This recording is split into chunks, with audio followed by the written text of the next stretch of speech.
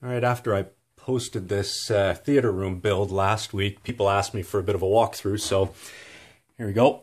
And we've got lights in that room. We've got dimmable lights around the outside there. These ones might be hard to see, but we have the step light there, and there's another one under here as well that we put in. All right, and this one, which is around the trim, it's hard to see, but I'm just going up and down with it.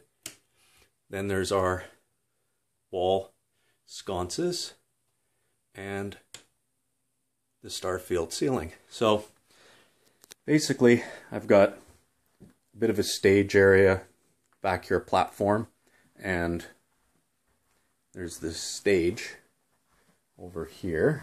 Of course, it's hard to see, but so the stage is done up on a 2x6 with some plywood on the top, and the other step here is just a 2x4 step.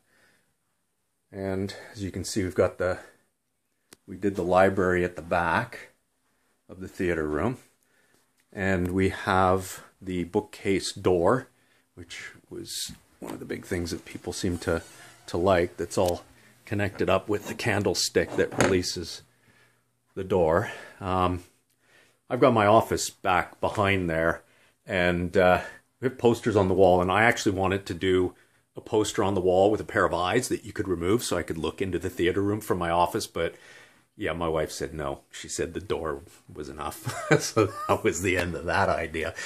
Next time, yeah, absolutely the next time. I'm not even going to tell her, I'm just going to do it. So the Starfield ceiling is done with suede, with a fake suede, which is a really nice material. It really disappears in the dark once the lights go out.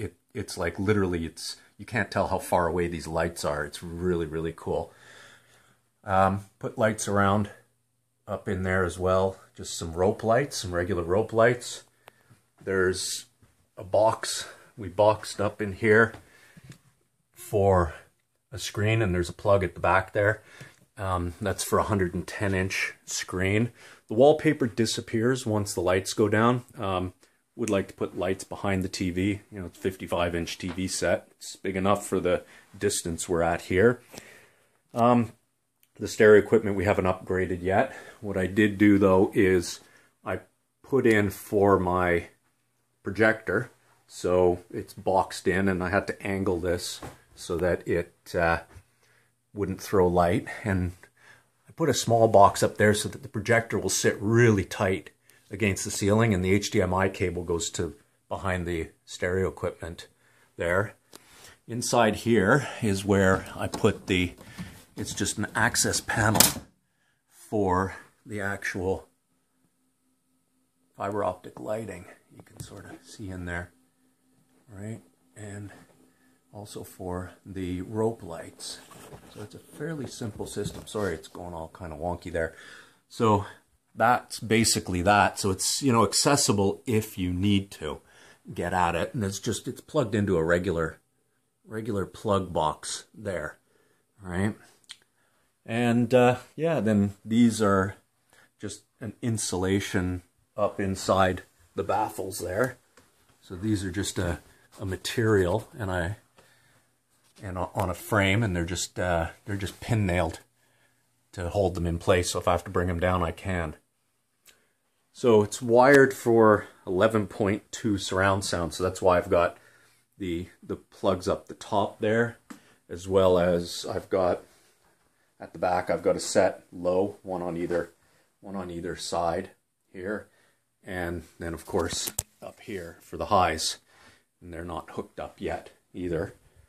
And there's a whole bunch underneath the stereo housing, or the stereo cabinet, which is going to get a lower, smaller stereo cabinet eventually at some point.